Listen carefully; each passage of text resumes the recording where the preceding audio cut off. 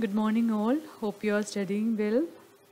Now we will discuss about output devices. We have already discussed about the I/O interfacing, I/O addressing, and the basic principles behind input and output unit.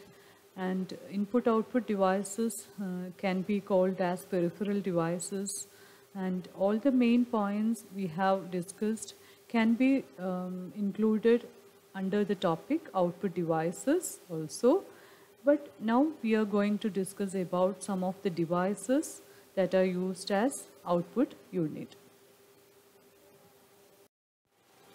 There are several types of output devices as we have seen about input devices. But as per your syllabus, you have to study some of the important output devices such as monitors, printers, plotters, speakers, and control devices. Monitors are also known as screens, and printers, there are several types of printers, and we have to study in detail about laser printer, inkjet printer, and dot matrix printer. And we will learn what is a plotter. It is similar to printer, but it is actually for graphics.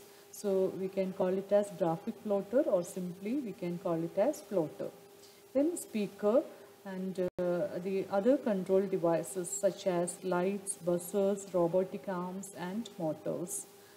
You may be familiar with this type of control devices, and buzzers are usually used along with the quiz competitions, and you may watch in the Codician program by pressing the buzzer like that. Or it can be used as a light control device.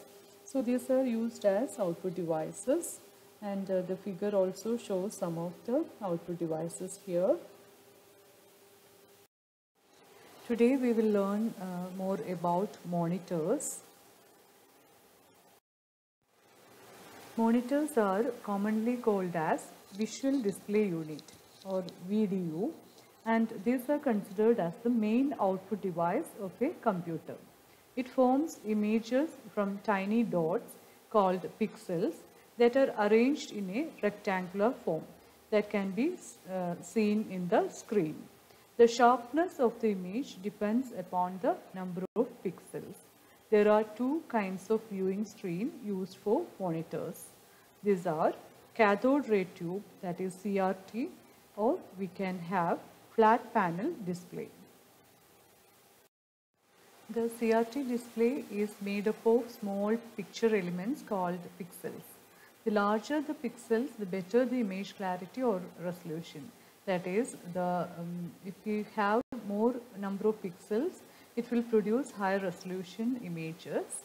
It takes more than one illuminated pixel to form a whole character, such as the letter E in the word help. A finite number of characters can be displayed on a screen at once. The screen can be divided into a series of character boxes fixed on the screen, where a standard character can be placed. Most screens are capable of displaying 80 characters of data horizontally and 25 lines vertically.